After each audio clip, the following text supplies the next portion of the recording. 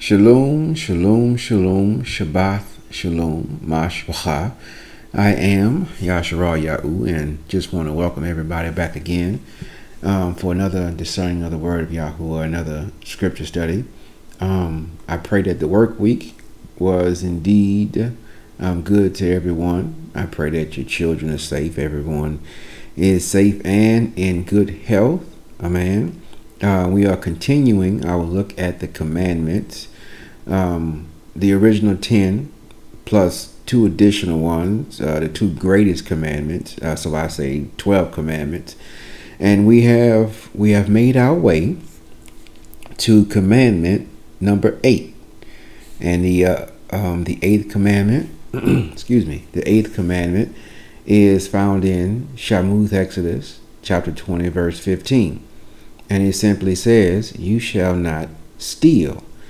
So before we can go any further, we should gather in our minds and in our hearts and our beings and our ruachs that what Yahuah has for us is for us. And there is no need for us to steal, to take something that isn't for us. Again, when we look at stealing, much like we was discussing and discerning murder and adultery, it starts within our minds and within our hearts to want to steal, because we may think that we lack something, or we may have some type of emotional reaction and or attachment to the thing that somebody else has. Much like we can be emotionally compromised with the spirit of jealousy or envy about what another person has, and not think that Yahuah is going to do even more better for us. So that's where some thoughts and actions to steal come from. They come out of a negative place because we tend to covet what we see. I mean, I know I've come a long way actually from looking at the things that other people have and wanting them for myself, as opposed to Yahuah correcting me and showing me how to be content. Amen. So we read Sha'muth, Exodus 20:15. Let us look at Leviticus chapter 19, verse 11. "You shall not steal, neither deal falsely, neither lie one to another." Amen. So in dealing falsely with each other, we can take this a step higher, a level up, if we may, because personally we deal falsely with each other. We say something is of a higher value than what it actually is. Or we can go to the professional setting, whereas we go to a grocery store and they have manipulated the weights and measurements of produce we go to buy. And I've seen this come out about Walmart, whereas they manipulate the scale to the point where the produce that we buy, or what they say it is as far as how much it weighs, is false. And that is what Leviticus 19:11 is talking about. Do not deal falsely with each other. We can go to Malaky, Proverbs chapter 16, verse 11. "A just weight and balance are of Yahuah. All the weights of the bag are his work." So Yahuah is all for a just weight. Amen. As we see in nature, there is a just balance when it comes to life. We see his work, his imprint on nature. Nothing is out of balance except for when it comes to man. We have been influenced, we have been coerced into doing things, of course, that are not of Yahuah. We steal from each other, we lie to each other, we afflict each other, and most of the time it is coming out of jealousy, envy, hate, a lust for power, coveting that which is not for us. Amen. We have these tendencies, but this is the reason Yahuah gave us his Torah, so that we can combat these tendencies with the things that are of him, with the things that are good and acceptable unto him. So we looked at Sha'muth, Exodus 20:15, you shall not steal. Uyukra, Leviticus 19:11, you shall not steal, neither deal falsely, neither lie one to another. And at the base of it all, as it pertains to theft, especially when it comes to money, or even when it comes to food, we're going to look at two different aspects. First, at the root of theft, you got 1 Timothy chapter 6, verse 10. For the love of money is the root of all evil, which while some coveted after, they have erred from the faith and pierced themselves through with many sorrows. So it is when we abandon the principle, the Torah, the covenant of Yahuah, that we get pierced with many sorrows. And of course, whereas Paul is talking about in this scripture, it is backed up by the covenant that Yahuah said all throughout. Of course, specifically the bar in Deuteronomy 28, 15 through 68. Disobedience brings destruction. So we have developed a love for this fiat currency, and we just got to have it, and by any means necessary, we are going to get it. Amen. But we can see here in Proverbs, chapter 10, verse 2. Again, do believe it that it is King Solomon who wrote Proverbs. So this is what he says about the overindulgence of money, or just basically seeking after money only. Treasures of wickedness profit nothing, but righteousness delivers from death. Amen. Righteousness is what delivers from death. Now I want to go to yet another scripture as it pertains to money and the lust after it. And what we find, again, coming out of Proverbs, Proverbs chapter 13:11. This is what it reads. Wealth gotten by vanity shall be diminished, but he that gathers by labor shall increase. So it's only a matter of time before Yahuah corrects it. So you can set up your fraud, you can set up some kind of scheme, you can be deceitful in your practice and how you sell a product, how these stores operate, how they have hidden prices here and there. But the bottom line is that if you gain your wealth by way of deceit, by way of vanity, then it won't last long. Matter of fact, when I was in middle school, I didn't know better. I was a little bit envious of one of my classmates who had a pair of Jordans. At the time, my mother couldn't afford that, but I just wanted it. And I sat there and told my other classmates that, oh yeah, I lied to them. I said, oh yeah, I'm going to have me a pair of Jordans. I'm going to get them Jordans. So one thing, I lied. Said something falsely that I knew wasn't true. So in order to back up my lie, I had to come through with those Jordans. So I then went to the PE coach and I lied to him and said I couldn't get in my locker. The locker that I was trying to get into was the locker of the student who had the Jordans. So I went and told another lie to the coach. And he, not knowing any better, gave me the key to the locker. I went to the locker and I stole the young man's Jordans. I wore them for about a day and then I got caught. Needless to say, that was a very, very, very embarrassing moment in my life, whereas I was called out for being a thief in front of everybody. So all I can say is that it's not worth it. And then, like we said earlier, Yahuah, what he has for us is for us. Amen. There's no need for us to steal, because Yahuah is a provider exceedingly above anything that we can imagine. Remember, we read that out of First Corinthians chapter 2, verse 9.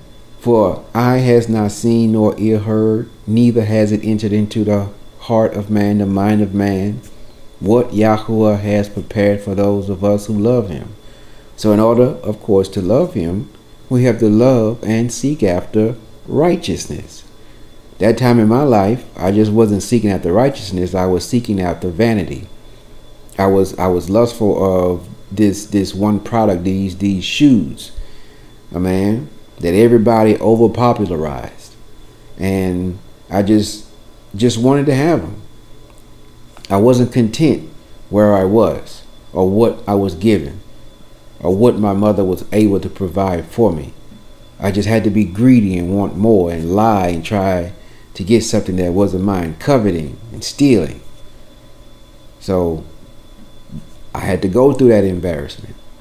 But I just want to say that when we are content where Yahuah has us, and we understand truly what it means to be abased and what it means to be abound, then Yahuah will increase us.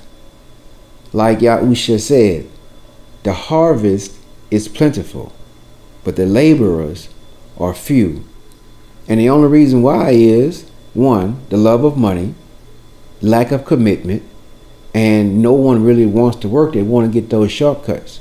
They want to make that fast buck, that fast dollar. So some people will steal your ideas. Some people will steal your product. Some people will steal in order to get ahead. Amen. Now, there are times where a person will steal out of necessity. Amen. We learn that, or we can find scripture on that from Proverbs chapter 6, verses 30 and 31. This is what I can say that King Solomon is saying. Men do not despise a thief if he steals to satisfy his soul when he is hungry. But if he be found, he shall restore sevenfold. He shall give all the substance in his house. So I'm not saying with this verse that Yahuah allows stealing, but he's just making intercession that he only stole because he was hungry. But give him an opportunity to pay back that of what he stole. And if he is found, that if he is caught, then yeah. But upon the thief who is caught, you've got to pay it back sevenfold. But we know that there are thieves out there in our professional lives that prey to or prey on our want just for a better life, and they steal maliciously, and they adjust the weights and the balance to tip it in their favor. Amen. And this is where Proverbs chapter 11, 1 through 3 come in effect. This is what it reads. A false balance is an abomination to Yahuah, but a just weight is his delight. When pride comes, then comes shame. But with the lowly is wisdom. The integrity of the upright shall guide them, but the perverseness of transgressors shall destroy them. And we see that happening throughout the financial world. We see that happening to companies that deal in this vanity, that deal in deceit. Many financial institutions have been sued for billions of dollars because of their false felonious practices. Many stores have had lawsuits come against them because of their false felonious and vanity practices that deal in false weights and measurements. And we can even look at Facebook itself. The idea of Facebook was stolen from the twins, the Vossler twins or whatever it is. So we see whereas the present owner has been sued, had to pay out a large sum of money to those individuals because he stole their idea. So the thing that I wanted to say, even with my own transgression of trying to steal someone else's shoes, is that anything, as scripture has mentioned, that is gained through vanity, gained through deceit, it's not going to last. It is going to be diminished. And we can see again from Mashaya Proverbs, chapter 20, verse 17. Bread of deceit is sweet to a man, but afterwards his mouth shall be filled with gravel. I mean, metaphorically, the shame I felt in front of everybody being called a thief is like having gravel in your mouth, because it's not pleasant to eat. It's not pleasant to stomach the eyes of everyone upon you saying, oh, that dude stole the other guy's shoes. What is wrong with him? So the scriptures speak, and the scriptures are true. Of course, we are discerning and we are learning. We are being receptive to what the word of Yahuah has to offer. We know that Yahuah is indeed a provider, and we have no reason to steal. Amen. We have no reason to steal. Now, I want to address the second aspect of theft. And of course, this aspect is coming from the spiritual part of it. And what we want to ask ourselves is, will a man rob Yahuah? And we all know the answer to that question, because many of them are doing it right now. But let us go to our scriptures and see what the word has to say, what the word has to offer from Malachi chapter 3, verses 8 and 9. And it basically reads, will a man rob Yahuah? Yet you have robbed me, says Yahuah. But you say, wherein have we robbed you? In tithes and offerings. You are cursed with a curse, for you have robbed me, even this whole nation.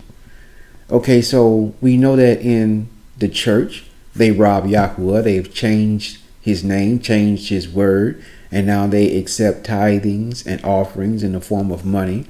And they take that money to enriching themselves. Big luxurious houses, expensive cars, lavish trips. Amen. But what is Yahuah doing? He is indeed exposing the vanity of the church. He is showing us on multiple levels how some of these preachers are false, filled with vanity, filled with corruption, as they are intermingling sexually, romantically with their congregation. He's showing us how some of these televangelists are indeed possessed with an unclean spirit, unclean ruach. Amen. And in this instance, again, the scriptures are true, that anything that we gain through vanity, through deceit, through stealing, being a thief, it will not last. It will diminish. And basically, I can say that when you see these stories, when you hear of what's happening in the church, what's happening with these televangelists, Yahuah is balancing the scales. And unto those who have been called out, who know the name of Yahuah and Yahusha, they see dollar signs as well. So you got some who are doing their own translation to sell it to the world, to say that it is better than anything that's out there. There are those who are, or who have robbed Yahuah of his intellectual property. So we see that from the first part, or at least from the first aspect, that the word is true.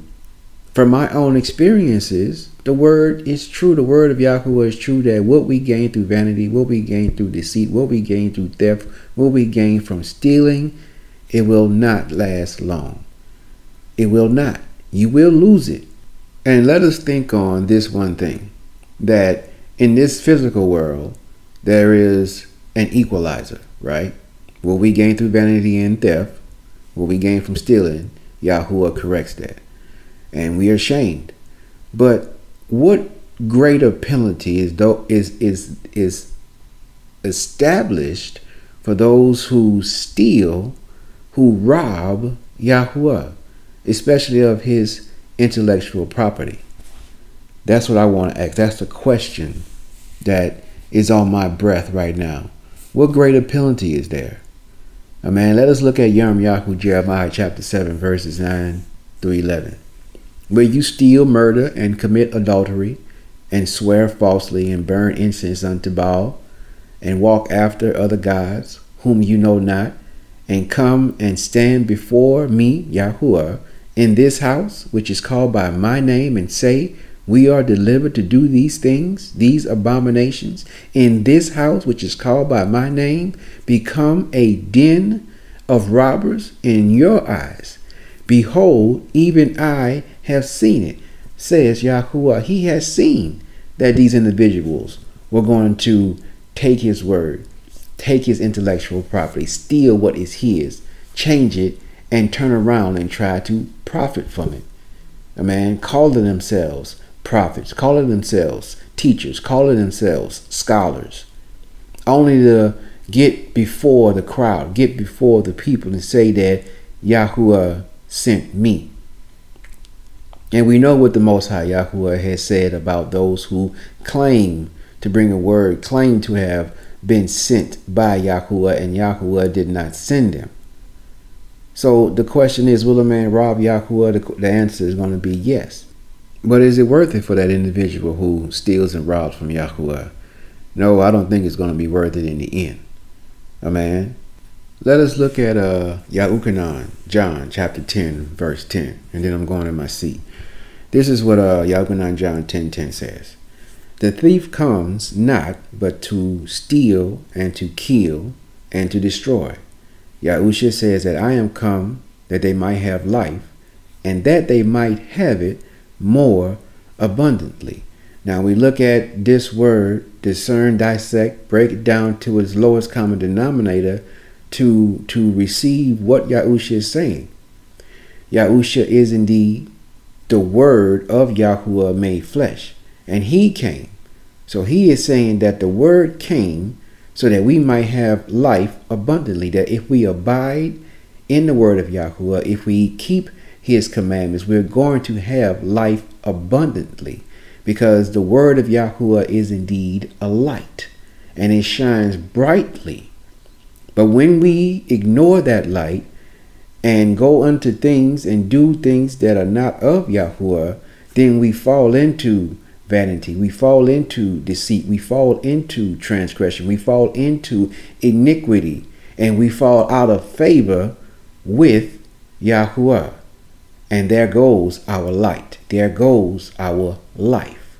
I just want to close with something credible that Paul did say in Ephesians chapter 4, verse 28. Let him that stole steal no more, but rather let him labor, working with his hands the thing which is good, that he may have to give to him that is in need. So, like myself, I have stolen, I have been a thief, I have lied, I have transgressed. But by the correction of Yahuah, those things are no more a part of me, nor will they ever come near me again, because I will obey and keep the Thurah, the commandments of Yahuah, Yahusha. We can all attest to times that we may have taken things that are not ours. Let us seek Yahuah for correction, for redemption. Let us adhere to his commandments. Let us steal no more, and let us labor. Let us work with our hands. Let us do the things that are good and right by Yahuah, and in time he shall open up the windows of the Shamayim of the heavens and pour upon us a blessing that we won't have room to receive. Mashapach, I just want to thank everyone again. We're on the 8th commandment. You shall not steal. We know that Yahuah is able to provide abundantly beyond our expectations. So let us continue to seek his righteousness, as the Mashiach Yahusha says in Matthew chapter 6, that seek the kingdom of Yahuah and all his righteousness, and all the things, all the desires of our hearts will be added unto us. So that's the work, that's the labor, to seek his righteousness, to do the things that he loves, and everything that we desire after, every good thing that is of Yahuah that he has already prepared for us will come unto us at the right time. So there's no need to steal. And just as Brother Paul said, Let him who stole steal no more. Seek Yahuah for correction. Seek Yahuah for forgiveness. And if no one has told you today, will not tell you tomorrow, I love you. And until next time, may the peace of Yahuah rest, rule, and abide in you. Shalom.